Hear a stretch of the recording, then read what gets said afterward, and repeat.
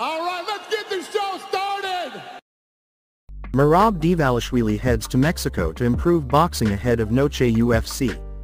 UFC contender Merab Dvalishvili is in Mexico as he attempts to improve his boxing ahead of Noche UFC next weekend. Later this month, Merab Dvalishvili faces the biggest test of his mixed martial arts career.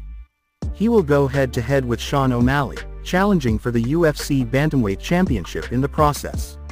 The Georgian star has worked incredibly hard to get himself to this point, and he's ready to seize this opportunity and become champion.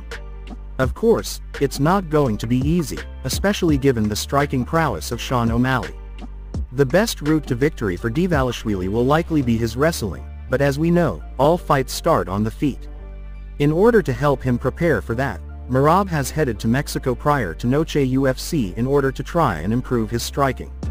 "I'm here in Mexico having great boxing camp before the fight. Improving Mexican style. It should be pretty interesting to see how these two match up against one another. They're both incredibly talented in their own right, and there are 1,000,001 different directions it could go in."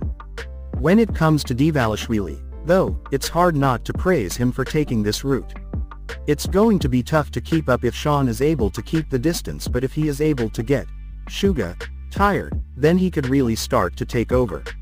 We'll just have to wait and see how it plays out.